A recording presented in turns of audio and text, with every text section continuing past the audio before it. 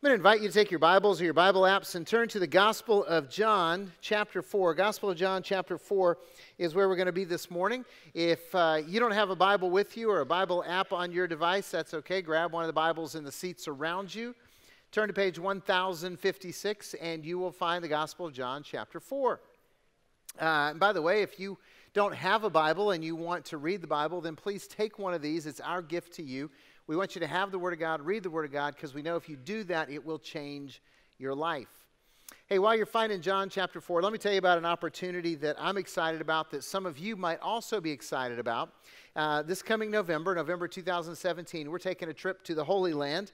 We're going to go visit Israel and Jordan, and we're going to see the places that the Bible talks about. And for some of you, I know that would be really interesting or desirable to go, and so I wanted to share that with you. If that's something that you want to check out, then stop by the Connection Center in the main lobby after the service. We've got brochures there, and there's information in your bulletin about a meeting we're going to have in a couple of weeks on Saturday afternoon, right over here in the student wing, that we're going to share information about the trip. So whether you know you want to go or whether you're thinking about going, stop by and check that out so you can learn more about the Holy Land trip. Really is an opportunity to bring the Bible to life. It is far more discipleship and learning oriented than I anticipated the first time I went. So I'm excited to share that opportunity with you if that's something that you want to do. Hey, what on earth am I here for? That's the question that the Purpose-Driven Life starts out with, and it's the focus of our series. So if you're taking this journey with us of the Purpose-Driven Life, you're reading the book, you're participating in a life group, you're here, well, you are here, and so you're doing this with us, and I'm excited about that. If you're just here kind of checking it out, you're not doing the Purpose-Driven Life study with us, that's fine. Either way, I want you to know that our first purpose outlined in the Purpose-Driven Life is worship. We were created to worship God. We were created to worship God. We were designed by God from the very beginning to know Him and to love Him and to worship Him. And just like everything else in this world, sin messed that up. Sin destroyed it, corrupted it, changed it. But deep down inside of every single person who walks this earth, there is an instinct, a desire, part of our DNA that is driven to worship God. Now, if we don't know God, we're going to find something else or someone else to worship, and you see that expressed throughout the world, and we see it in our culture. For instance, we start worshiping things that aren't God. Like, how many of you have ever been to a concert? Right? Yeah. You've been to a rock concert, and I know some of you are like, I don't listen to that music anymore. Yeah, you do. You go to the reunion tours where the, old rockers are playing songs from your youth, and you're like, hey, they got to take a break for oxygen between songs. And, like, yeah, they don't make music like this anymore. But, I've been to those concerts, and there's a lot of stuff going on that looks like worship happening in that place. Or have you ever been around somebody, or maybe you are somebody that just absolutely freaks out when there's a celebrity around? It's like, oh my goodness, did you see so-and-so's here? And everything changes because they're around a celebrity, and they got to go get their autograph, and they got to go get their picture taken with them, and oh, wow, it's all changed. Or here, let me step on some toes. There's some sports fans that kind of take it to a level that's way unhealthy, right? I mean, there's fans, and then there's the fanatic crazies, and some people, just get caught up in worship in those moments. By the way, it's Super Bowl in 3 weeks, so make sure you wear your colors that day. Whatever teams you're rooting for. There'll be two teams that'll be really excited, and everybody else will be disappointed. And I'm going to wear my Cardinals red. We're not going to be playing in the Super Bowl, obviously, but hey. Oh wait, what were we talking about? Worshiping the wrong things. And so, people worship ideas. People worship creation. People worship politics and politicians and power and money. People all around the world are actively engaged in worship because we were all created to worship God. Jesus tells us what this worship is intended to look like. Gospel of John, chapter 4. I'm just going to look at verses 23 and 24, but I encourage you to go home and read this whole chapter. It is an amazing story of life change about this Samaritan woman. Jews and Samaritans hated each other culturally for hundreds of years, and Jesus and his disciples are traveling through Samaria on their way to Jerusalem. and they stopped in this place, and Jesus struck up this conversation with a woman who was at the well drawing water, and it ended up being a life-changing conversation for her, but it kind of started out talking about worship and who's right, the Samaritans or the Jews, and here's what Jesus says about worship. Verse 23, Jesus says, "But the hour is coming and is now here when the true worshipers will worship the Father in spirit and truth, for the Father is seeking such people to worship him. God is spirit, and those who worship him must worship in spirit and truth."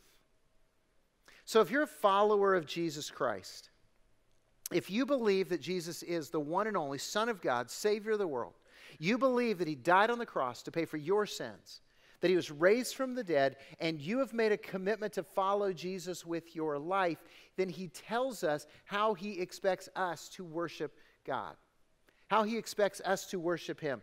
He says, "I want you to worship me in spirit." Those who worship him must worship in spirit. In other words, it's got to be what happens on the inside more than what happens on the outside. Worship involves our inner being. It's not primarily our external actions that count, but it's the condition of our heart.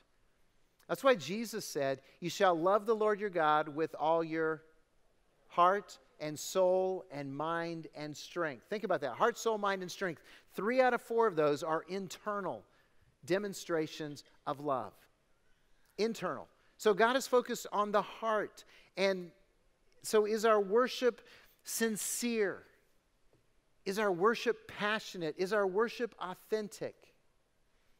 And by the way, nobody can see the condition of your heart but you and God. So that's a question that you've got to struggle with. Is your heart in it? Are you worshiping God in spirit? And then truth. Worship isn't only about passion and excitement and feelings. It is rooted in truth. And how do we know the truth? Because, our world is caught up in all this subjective understandings of truth. And people are like, "I know my truth." And it's not your truth and his truth and their truth. It's not like you have competing truths. There is truth. So how do we know truth? If God wants us to worship him in truth, well, there are 2 biblically defined ways to know the truth. The first way is to know Jesus. To know Jesus. That's why we talk about having this life-changing relationship with Jesus Christ, because if you know him, then you can know the truth. Because Jesus said in John chapter 14, "I am the way, I am the truth, I am the life. No one comes to the Father except through me." So Jesus said, "I don't just tell you the truth, I embody the truth." And so if you want to know truth, then you have to know Jesus. And then the second way that we can know truth, and really the best way that we can know Jesus, is the Bible. Know the Bible. If you want to know truth, know the Bible. Jesus said this, John chapter 8. He said, "If you remain in my word, then you are truly my disciples, and you will know the truth, and the truth will do what? The truth will set you free." Now, everybody loves "the truth will set you free." You hear people quote it all the time. They have no context for that. They just take half of that statement and go, "Hey, the truth will set you free." What truth is that statement referring to? It's referring to Jesus' teachings, his word. Here at Calvary, we believe the Bible is the inerrant, inspired word of God that tells us what to believe and how to live. So everything that we teach, everything that we do is based on this book, because this is how we know the truth. This is how we can worship God in spirit and in truth. This is why it's important to us that you read the Bible. This is why we give them away, because if you don't have one, we want you to read it because we know it'll change your life. That's not just something we say, it's something that we believe and that we do. And everything that we do here at Calvary is evaluated by Scripture. It's informed by the truth of the Word of God. That's how I would know. If you showed up to me and said, "Pastor Chad, I had a revelation. God appeared to me in a vision, and he told me what we're supposed to do." And I'd listen and go, "Uh-huh." And you'd say, "Well, he told me in this dream that all of us are supposed to wear pink tutus to church, and the band is supposed to play Disney songs, and we're going to baptize people in Diet Pepsi." And I would tell you then, that's not God. That's not God, because he's told us what he wants us to do in his word. And so we're going to evaluate the truth based on what Scripture says, not just how you feel about something or some experience that you have. So we were created to worship God in spirit and in truth. So what is worship? What is worship? If you ask a lot of people, you get a lot of different answers what worship is. But if we were created to worship, and if we're going to live the life that God intends, if we're going to fulfill our purpose, we need to understand worship from God's perspective. So let's talk about what is worship. And since there's so many misconceptions about worship, let's start off with what worship is not. Here's just things real briefly that worship is not. Worship is not attending a church service. Sorry for the confusion, because we advertise worship services Saturday at 5 o'clock, Sunday at 8, 9:30, and 11. And I'm so glad you're here. I like the fact that you're here. You came in here to worship, at least most of you did. And so I appreciate that. But just showing up in church isn't worship any more than sleeping in your garage makes you a car. See, just being there doesn't make it happen. We want to help it to happen, but I'm glad you're here. I pray that you really will worship. So worship is not just attending a church service, and worship is not music. And I know some of you are kind of like, what are you talking about? It is worship. It's music. It's what it is. No, worship does not equal music. Music is something that God has given us to help us worship Him. It isn't, well, first we're going to worship, and then we're going to have teaching, and then we're going to worship some more. No, we use that kind of language in church, but that's not accurate.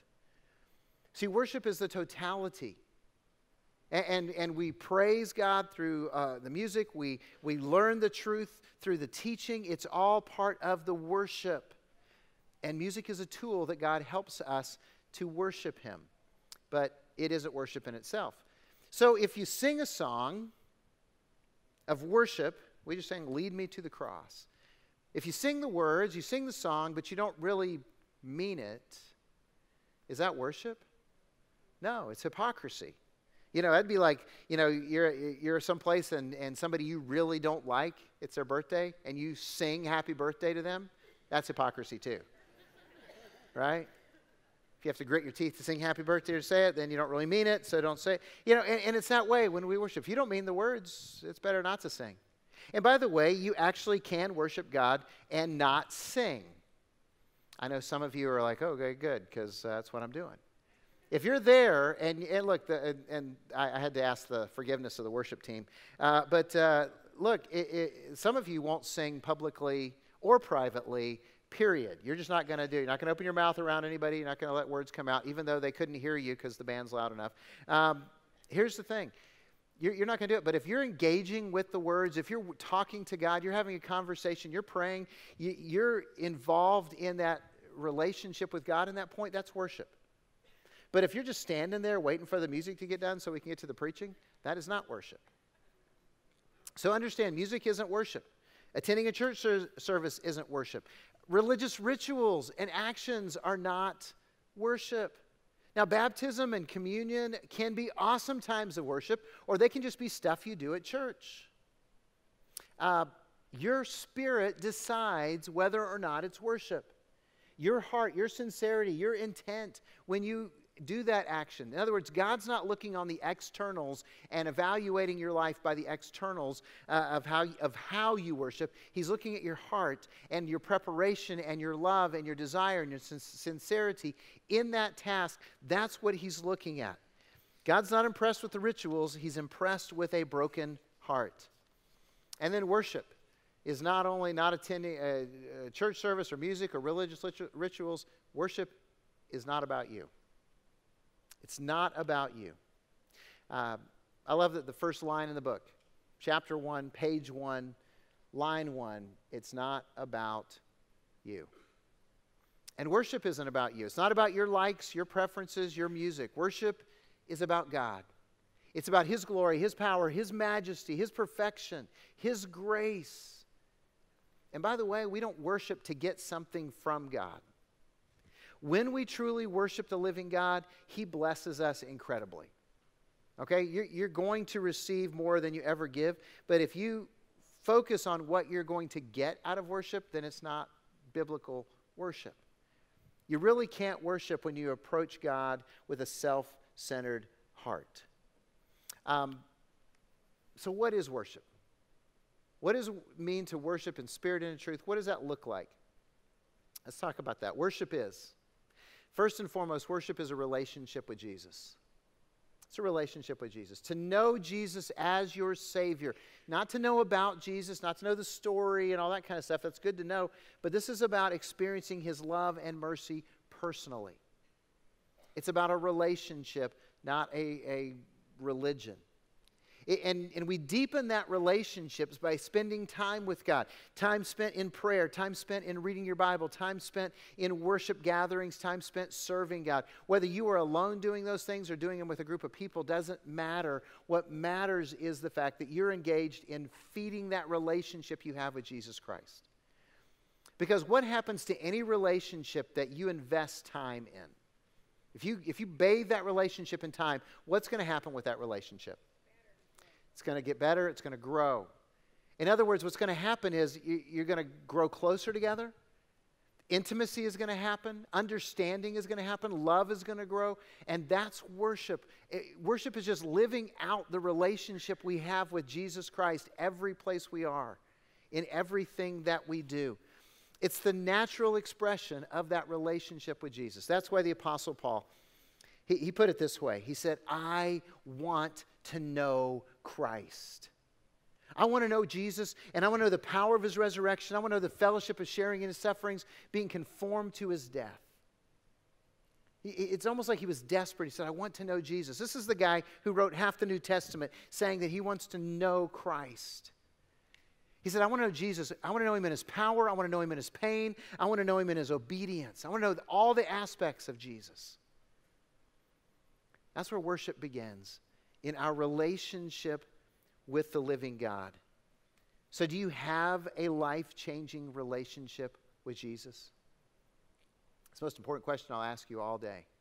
Do you have that life-changing relationship with Jesus? Do you know that your sins are forgiven? Do you know that heaven is your destination? Do you know that your life is different because of Jesus? If not, don't leave here today without talking to someone, asking, how can I begin that life-changing relationship with Jesus Christ? Worship is relationship with Jesus, and worship is repentance. Repentance.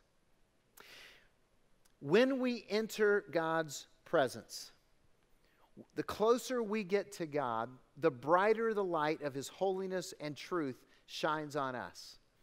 And you know, and I know, the more you turn the light up, the clearer you can see not only what's around you, but yourself.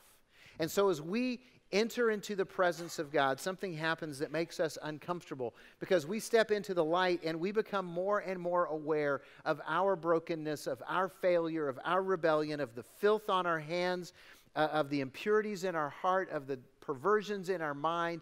And in that moment of conviction, as we step into the light of Christ, we're going to do one of two things. We're either going to run and hide, or we're going to repent. That's the choices within us. Now, a lot of times we run and hide because that's uncomfortable, to be exposed, to be revealed for who we are before God. And if we don't like that, and so a lot of times we'll run away from God. And a lot of us in this room have done that from time to time. And we try to hide from God, which you can't do, but you know, we can deceive ourselves, we can cover up for ourselves. And by the way, some people run and hide and they get far away from God and the symbols of God and the people of God. And other people hide right in the midst in church. I've been to church, you've been to church, where people are sitting there and they're broken and they're hurting, but they're covered up, they're hidden, they're trying to pretend that they've got it all together, and that's just as wrong as running far away. You see, true worship means that we unflinchingly walk into the light of God, the holiness of God, the truth of God, and we confess that we are broken. We confess that we failed. We confess the filth on our hands and the impurities in our heart and the perversions in our mind. And we say, God, I need you. I need your forgiveness. I need your grace, because confession leads us to mercy. The Apostle John said this: if we confess our sins, God is faithful and God is righteous, and God will forgive us our sins and cleanse us from all the filth, all the unrighteousness, all the impurities in our life. That's an amazing promise. But if you want God's mercy in your life, the only way that you get there, the only path to that, is repentance.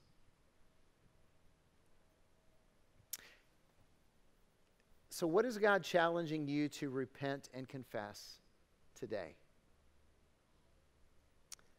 So worship is a relationship with Jesus. It's repentance and it's sacrifice.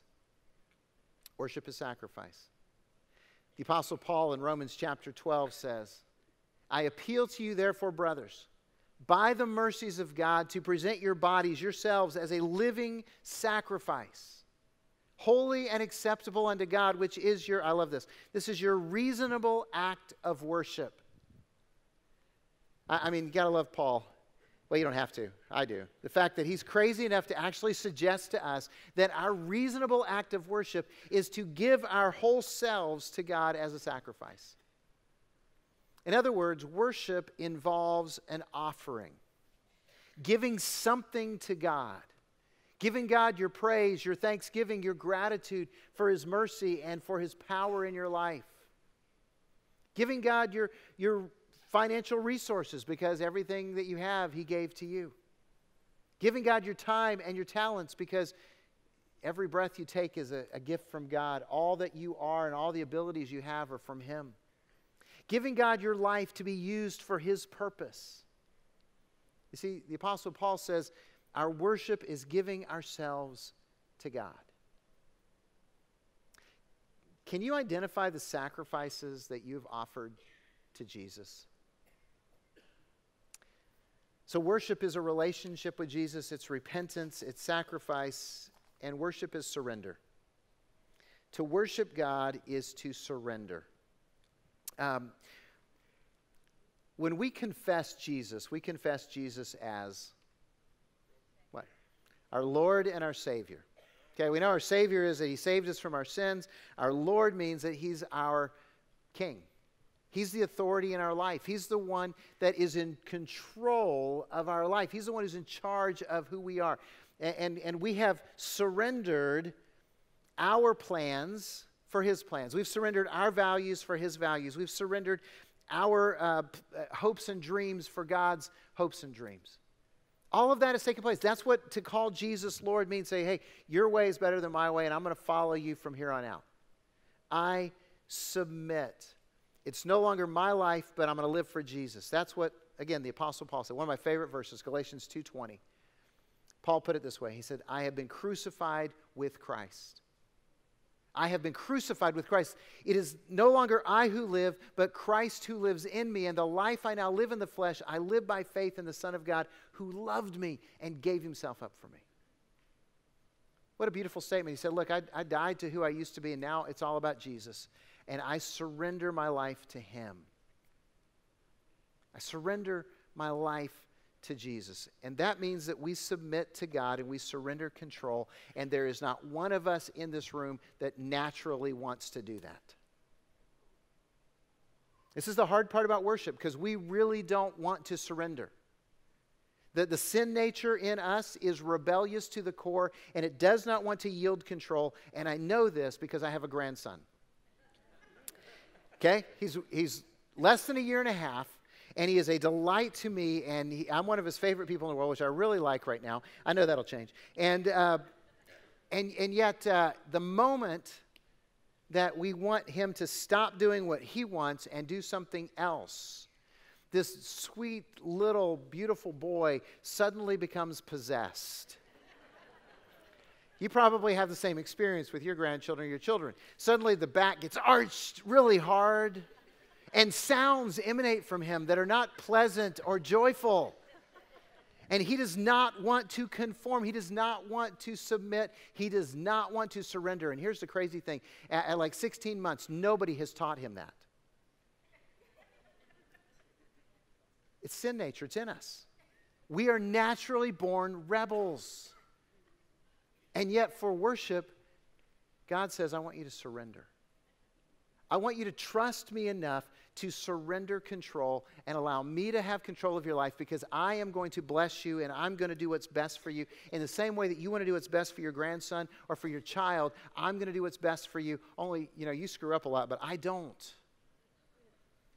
God perfectly wants to bless us and lead us to life, and we're the ones who are arching our backs and we are rebelling against His control because we don't want to surrender.